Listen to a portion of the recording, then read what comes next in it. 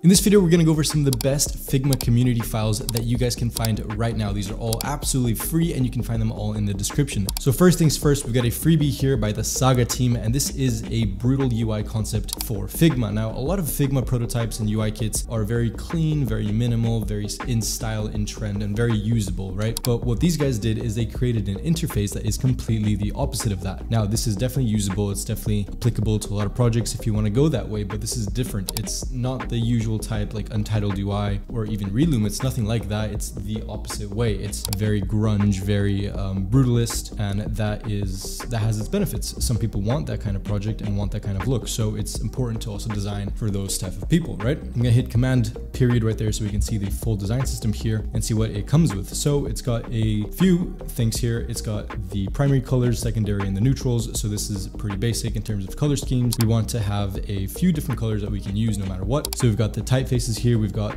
a Do font family. Now, if I remember correctly, a Do is not a public font for everyone to use, but it might be. So don't come after me if I got that wrong, but I'll make sure I leave it in the description if it is. So we've got a few different typefaces here. We've got a Do, Archivo, and Chivo, right? So these can all be used in tandem together to create a different type of feeling and a different type of UI kit. Now, here we have some examples. We've got the home screen, we've got a library, a song screen, and also a collapsed an accordion menu or like an FAQ or something like that. And you can kind of imagine how we would use these different fonts to create different type of effects and different types of screens. Now, this is a great file, but one thing I would like to see more from this is maybe a mobile version, a mobile UI kit. How would I use this in different breakpoints? How would I use this for a tablet? Basically all of the entire responsive layout. That would be pretty cool to see. But again, it's a huge step forward for different types of UI kits when they're a little bit different. Okay, let's jump to the next one because we have a lot to get through here. So let's see. The next one is a freelance contract template. Now, you guys know how much I vouch for freelance contracts and how important they are whenever you're creating a new project, even if it's for a small fee. And before on the channel, I've talked a lot about Hello Bonsai, and I'll leave the description down below if you want to check them out. But they're basically a service where you can create contracts for your clients, but that does cost a lot of money, and this is free, so it has its benefits. So this is a contract template that you guys can fill out and change to whatever aspects you want it to be. You can add different deliverables here, you can add different prices, and because this is a Figma file, a lot of this is built with auto layout and also components, so that's pretty incredible. Now, what we want to do in this video right here is showcase some files that aren't being shown by other designers and other YouTubers. And no, a lot of these files will not be directly useful to you, but you'll be able to learn about some of the aspects and some of the powers that you can do with Figma. Whether that's maybe you just haven't mastered auto layout yet, or you haven't learned constraints, or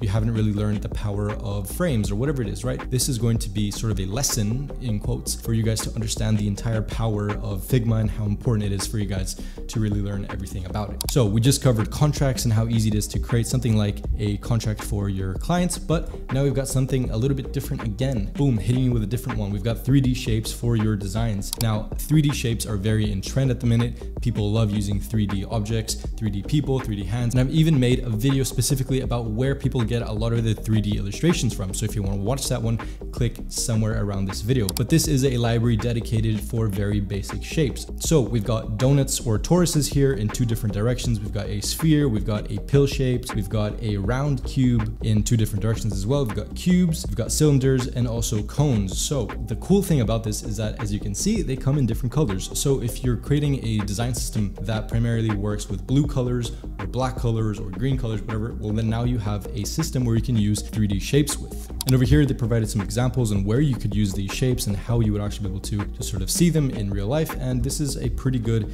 neat little example on a use case. Now, next one is one of my absolute favorite things I've ever seen on Figma, and shout out to the Figma Twitter team because I saw this thanks to them. So this is a interior design kit completely based in Figma. And the cool thing about this is that it's a very modular system. They use components, they use variants, they use auto layout to create a floor map. Now, if you've ever moved house or if you've ever moved apartment, you know how cool it is to sort of started to imagine how things could be laid out in the apartment or your house or whatever. And I recently just did that. So this will come very, very in handy. Now, again, this is not something you're going to use every day, but look how cool it is to use layouts or to use variants in this way. As you can see on the left side here on the sidebar, we use components for all of this. It's got assets, it's got variants, it's got auto layout. And let me show you guys the different pages here. Here we've got an example of how to use it, and then we've got the different components. So you can see exactly what I'm talking about here, right? We've got different components for different types of rooms. So we've got lounge, work, sleep, bathroom, kitchen, laundry, and more items. But if we go into the example here, we can see exactly how we would use this.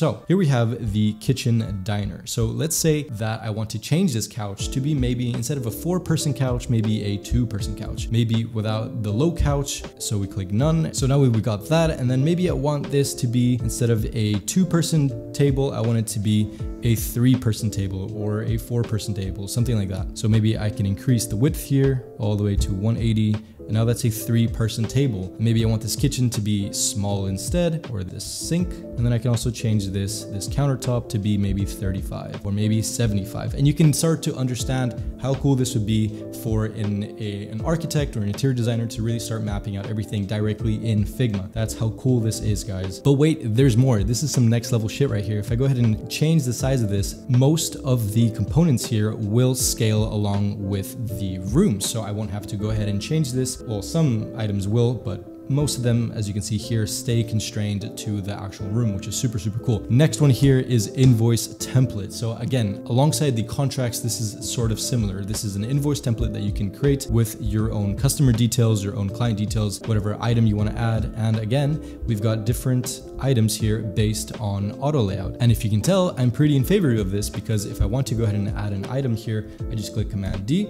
and now I can change this design to be something like a tutorial video, and we'll charge them 40,000, right?